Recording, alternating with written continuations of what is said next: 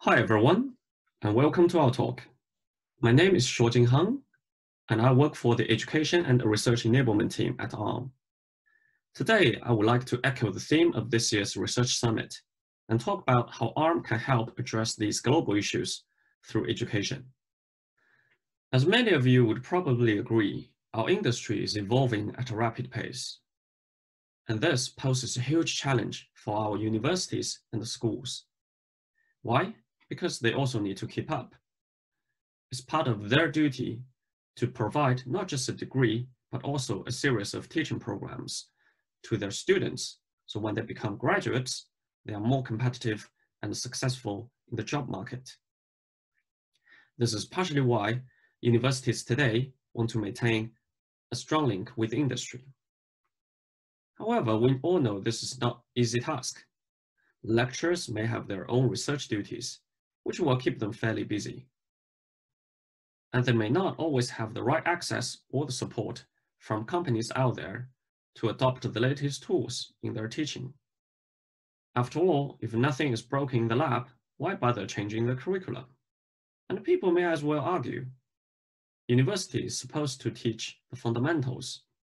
Once the students learn the methodology, they should thrive by themselves. Well, maybe. But when we see a whole class of students working on some outdated development boards with non-updated software, we know that industry academic link is broken. And this is why at Arm, we not only just provide technologies, but also we contribute directly to the development of educational content, especially when we are at the center of one of the largest ecosystems in computer industry. Our vision here is to play a leading role in plugging this educational gap, so students today are learning the necessary skills needed by the industry tomorrow. Therefore, our mission is to help academics adopt the latest technologies provided by Arm and its rich ecosystem partners. We started the Arm University program many years ago, and our core offering is called the Education Kit.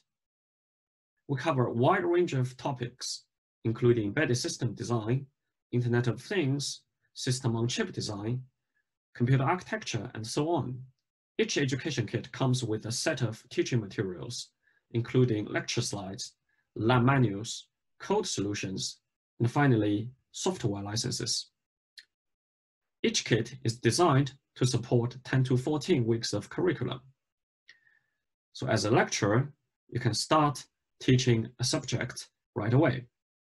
Most of our education kits are compatible with one or more hardware platforms provided by our silicon partners or OEM manufacturers that use industry standard ARM-based technologies.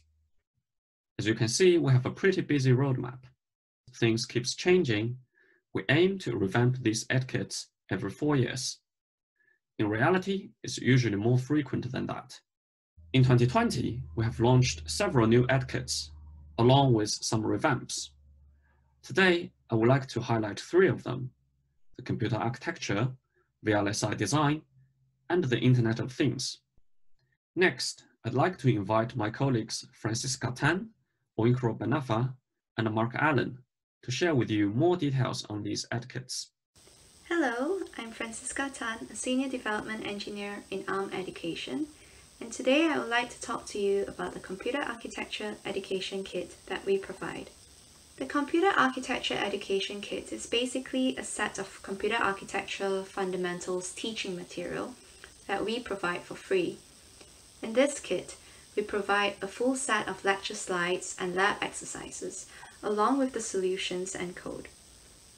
Some of these lecture slides have brief case studies of some modern processors, such as the Cortex-A76, Cortex-A65, Mali G77 GPU, just to name a few. We find that such case studies can help learners better understand how some of the computer architecture concepts are applied and implemented in modern processors today. In the lab exercises that we provide, learners will be able to implement basic computer architecture concepts in a simple processor core design itself, called the ARM Education Core. So what is the ARM Education Core? It is basically a 5-stage simple processor core developed for education purposes only. It serves as a baseline processor of limited capabilities that learners can gradually improve upon. In other words, learners would be able to modify this core to apply and implement various concepts such as single-cycle instruction processing, pipelined instruction processing, and data hazard solutions. Please note that the usage of the ARM Education Core and its modification is subjected to an end-user license agreement for the kit. The ARM Education Core comes along with the documentation, assembly test files, test bench file, and make files. The lab exercises that we provide also include step-by-step instructions which are based on the usage of the free Icarus Verilog simulator, GTK Wave to view waveforms, and the GCC compiler. In terms of specification, the ARM Education Core is written in Verilog 2005 and implements a subset of the ARM v8a A64 instruction set architecture. The ARM Education Core is a 64-bit architecture that processes 32-bit instructions. The diagram on the right shows a brief overview of the core data path from one of the lab exercises. More information about this can be found in the kit itself. This slide summarizes the syllabus taught in the Education Kit lectures and labs. The full set of lecture slides provided are ready for use in a typical 10 to 12-week undergrad course. And we wrap up with a last module on a typical system-on-chip or SoC case study, where various computer architecture concepts taught previously are brought together and applied in an SoC. The lecture slides also have additional lecture notes, which lecturers may find helpful during teaching. The lab exercises provides a pedagogy flow and step-by-step instructions on using the ARM Education Core, understanding its microarchitecture, and then learning about how to implement pipelines, forwarding path, stalls, and control hazard solutions in the core itself. Hi, my name is Benafa Oyinkro. I am a development engineer with ARM Education. I will be presenting about ARM Education latest offering, which is a VLSI Ed Kit titled VLSI Fundamentals, a Practical Approach. The VLSI Education Kit is designed to teach students the fundamentals of VLSI design and application of the concepts learned in simulation, verification, and physical implementation of a simplified microprocessor. The VLSI Education Kit consists of introductory to mid-level lecture and lab materials, which can be taught to electronic and computer engineering students. The lecture slides provide students with background knowledge on topics such as transistor theory, path delay estimation, design of combinational and sequential logic circuits, and conditions or constraints that may affect the operation of such circuits.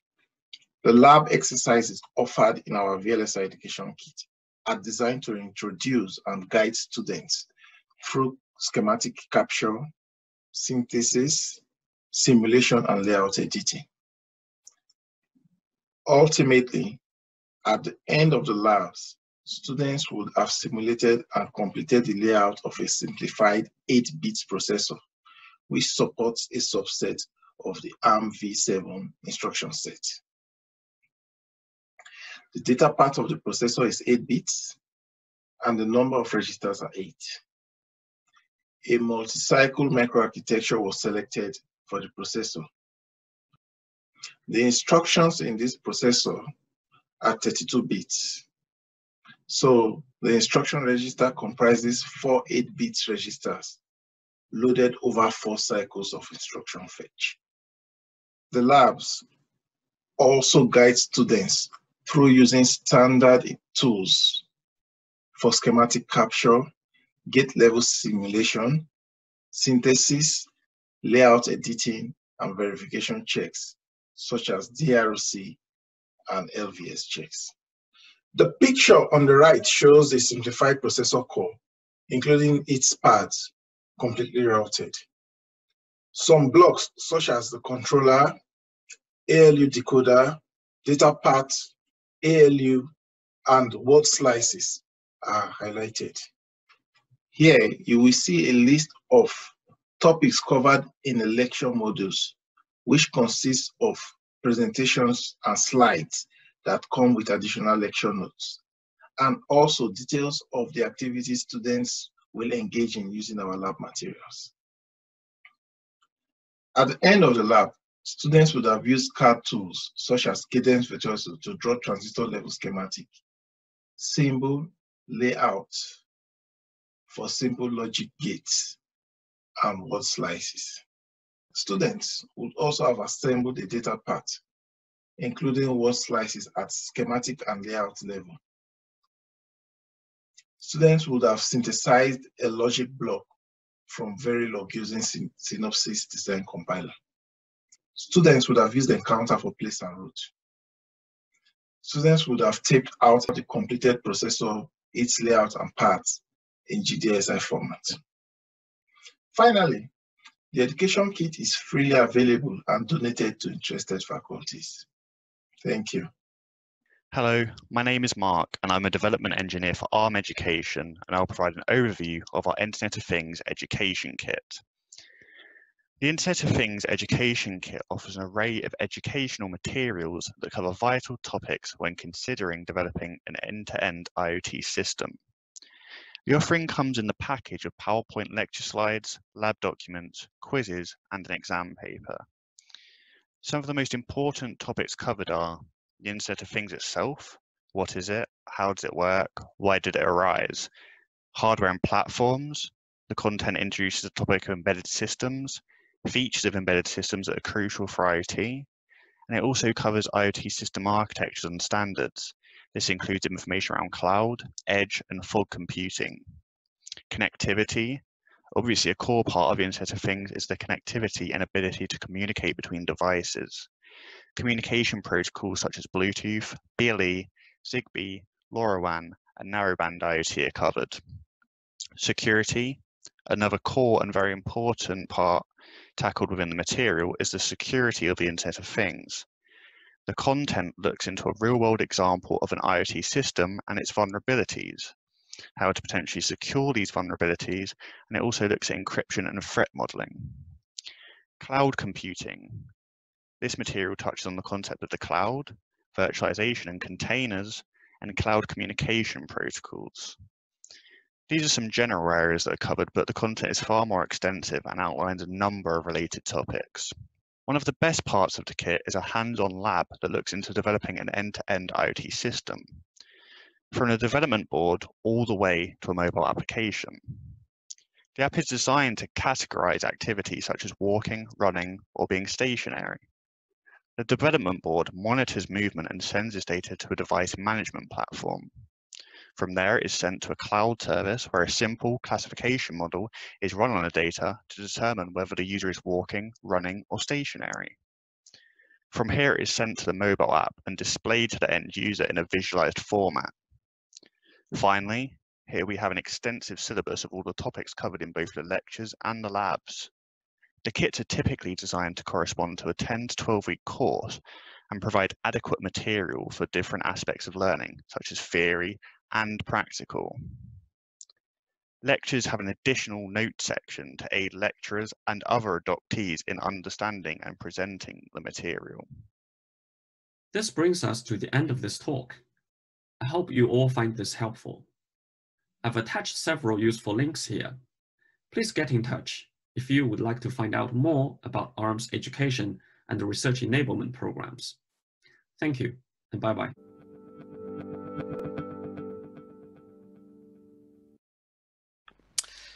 Welcome everyone. Thank you for joining us for our live Q&A session in this multi-track series of presentations this afternoon. My name is Robert Yanello and I'll be moderating this Q&A session. And I would really like to thank my colleagues Shuojin, Francisca Benafa, and Mark for their excellent presentation around addressing global challenges through education.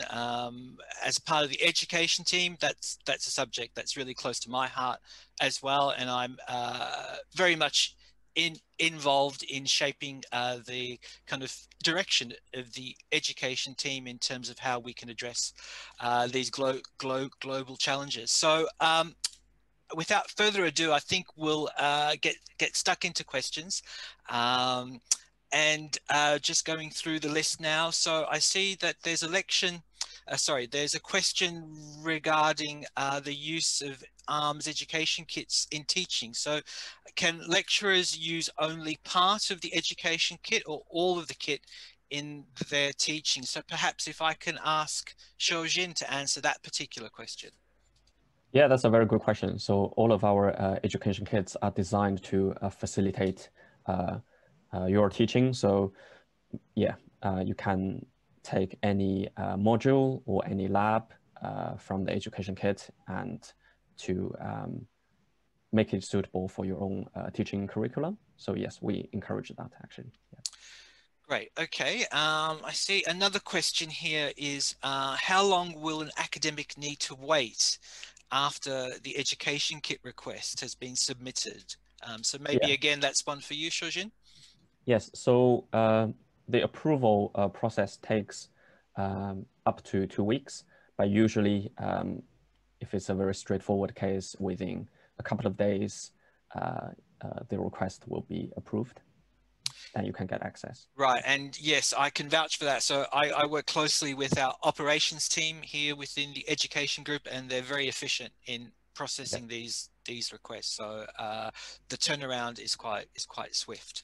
Okay, so we've got a couple of questions coming in around the VLSI education kit. So I think Francisca would be the best person to handle these. So the first one is, could I modify the ARM education core or even extend the ARM education core RTL? So the ARM education core is actually part of the computer architecture education kit. And if you adopt the introduction to computer architecture education kit, you can modify EduCore as long as it's in accordance to the end user license agreement that comes with it. If you would like to modify it and you would like to publish your work, please do contact us and seek permission before you do that. And if you think that it would benefit the wider education community as well, that's something that we are very keen to collaborate on. So please do email us at university@arm.com. Great, and my apologies, it was only one question on the computer architecture course. The next two rather, are around VLSI design. So these two are for you, Benafa. So the first question, in the VLSI Ed Kit, will students have to design the simple processor completely from scratch? Okay, thank you for the question. Students will not have to design the simple processor from scratch. What we did in the VLSI Ed Kit is to provide some blocks that are incomplete, and the lab materials will guide the students in completing these blocks. So students will design the schematics, the symbol, and then complete the layout, and then use the auto place and route tool to finally route everything and get the chip taped out in GDSI format. Okay, and just as a follow-up question to that, so how does someone obtain the EDA software licenses required for the VLSI fundamentals course? Okay, we made use of, for these tools, we use Cadence, tools from Cadence and Synopsys. And the institution requesting for our course would have to make an agreement with these companies and get the license to run these labs. We do not provide the tools from ARM. So, however, there are libraries that are provided by that we referred to the lecturers to make use of. These libraries are free. They are hosted by the NCSU, that is the North Carolina State University, and then the University of Utah. These libraries are free online and they can use them for the course itself. Right, right, and really just further to that point as well. I mean, we're very open to the idea of collaborating with our university partners in terms of supplementing the lab exercises, especially, but the content generally in our ed kit. So, you know, if there are any suggestions for updates or maybe additions to the content, we'd really like to hear from the academic community and kind of discuss that with you further, because you know, the technology is changing all the time.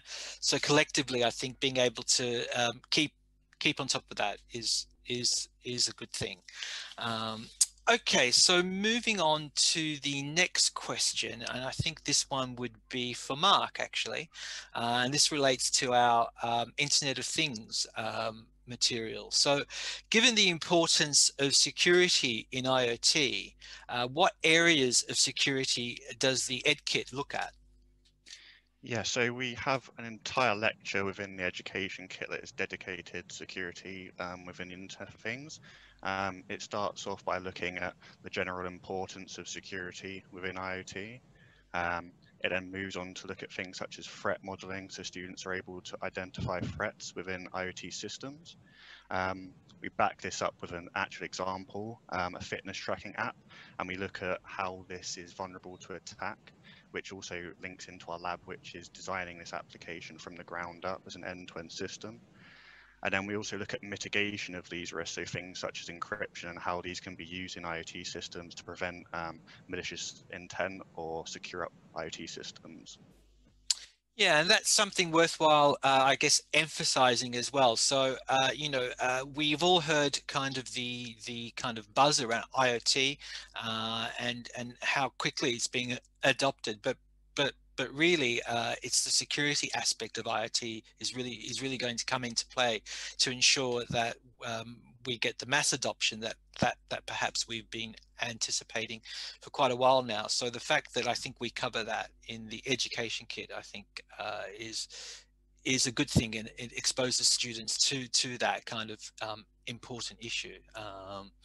So a couple of other questions. We've got some time, so maybe this one is for you, Shuojin. So how do we choose which topic to produce education kits in? That's a really good question. I mean, we often have that discussion internally as well. Yes, it's a good question. So we do a lot of, user research. We look at the needs from academic community. We also look at, general electronic engineering and computer science curriculums, and we also anticipate the future trend. And sometimes we come up with, this direction would be an important field for students to learn and for ARM to actually contribute, because in these cases, mostly we can provide suitable, practical exercises using, our platforms and hardware available. So yeah, it's a complicated process. It is a complicated process, and I just to add to your excellent answer, Shuojin, I think what we would really appreciate is having the conversation with the academic community out there. So we've based our education kits on a typical kind of core curriculum in electronic engineering and computer science. However, that area is changing all the time. So the assumptions we make about what would be the best areas to teach, especially at the foundational level, may be changing. So it's always worthwhile to hear from our academic partners. So if you've got any suggestions in terms of future content areas, please feel free to, I think, email us at university@arm.com, and we'll be able to kind of continue the conversation. So very happy to hear from everyone in terms of what your thoughts are on the future direction of the subject overall. I think we have one last question from the the community. So I want to collaborate with you in developing new content. How should I go about it? Well, I think I might have answered that, but Shuojin, do you want to add anything further to that? Yeah, as Robert mentioned, we're always open for collaboration and new opportunities. So please drop us a line at university@arm.com, and we'd like to, talk to you. Great, great. I'm just seeing if there are any more questions. It doesn't look like it. So I think we'll wrap it up there. So I wanted to thank Shuojin, Francisca Benafa, and Mark for their presentation this afternoon. And I'd like to thank you all who've attended the Q&A session today. We found your questions really interesting and insightful. We hope that we'll be able to continue to deliver a quality educational service to you and to provide your students with up-to-date teaching materials in very important subject areas. So with that, I think we'll take our leave. So thank you very much. It's been a pleasure speaking to you today, and we Thanks, look Robert. forward to continuing the conversation. Thank you, everyone. Thank you. Thanks, everyone. Thank you. Take care. Bye-bye.